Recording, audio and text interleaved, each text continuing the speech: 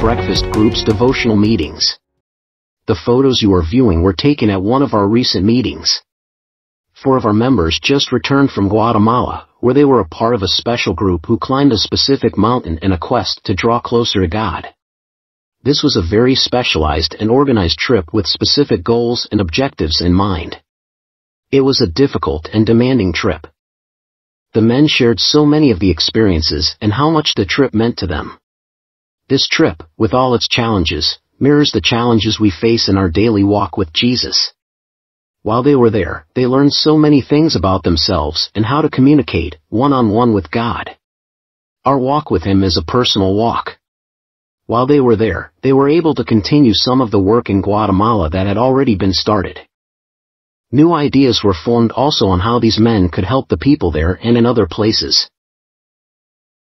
Imagine climbing a physical mountain, a challenging journey that signifies drawing nearer to God. Our members embraced this journey, facing physical and mental obstacles that reflect the hurdles of our faith journey. Now, we all will not be able to make a trip as these gentlemen did, but this should only give us the incentive to climb our own mountains here. Their journey should give us all an example to follow here on our quest to know Jesus on a personal level. As we navigate our lives, we encounter an array of challenges. These challenges aren't just inconveniences, they are opportunities for growth. Just as our members tackled obstacles on their journey, we confront trials that test and refine our faith. The challenges our members faced in Guatemala offer valuable lessons for our faith journey. Those moments of struggle and triumph illustrate how our challenges, when approached with faith, can bring us closer to God.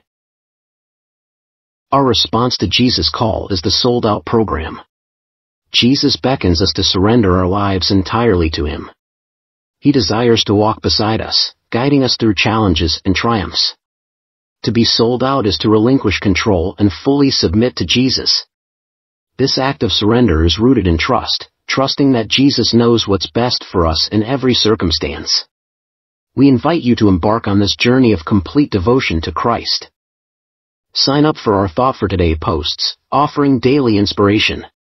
If you're in the Myrtle Beach area, join us at our Wednesday breakfast group. You can also connect with us on our website at www.soldoutsc.org. In conclusion, just as our members climbed the mountain in Guatemala, we are all climbing the mountain of life with Christ. The challenges we face are opportunities to draw closer to Him. Let's embrace the sold-out life, giving our all to Jesus and placing unwavering trust in His plans for us. In a world filled with challenges, may we find solace in surrendering to Christ. Being sold out isn't just a phrase, it's a way of life, a daily choice to trust Jesus in everything.